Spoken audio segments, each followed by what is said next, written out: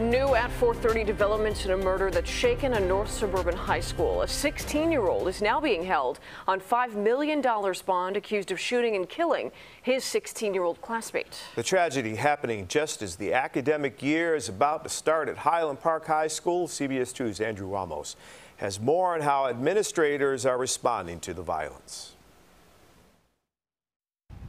The fatal shooting of a student this past weekend will likely be on the minds of many here at Highland Park High School as they return from summer recess. And with that shooting happening just blocks away, officials aren't taking any chances. A vigil now sits at the site where 16-year-old Omar Diaz was gunned down early Sunday morning.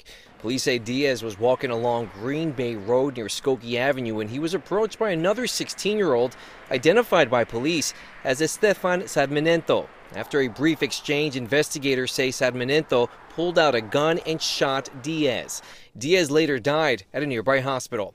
After reviewing surveillance footage and speaking to witnesses, including someone who was on a Snapchat call with the victim when he was shot, investigators tracked down Sadminento.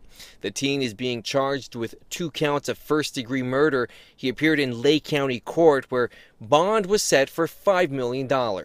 It is a very difficult way to start the school year. In response to this tragedy, District 113 Superintendent Bruce Law notified parents this week that the district will implement a new weapons detection system ahead of schedule. It starts Wednesday, the first day of classes at Highland Park and Deerfield high schools.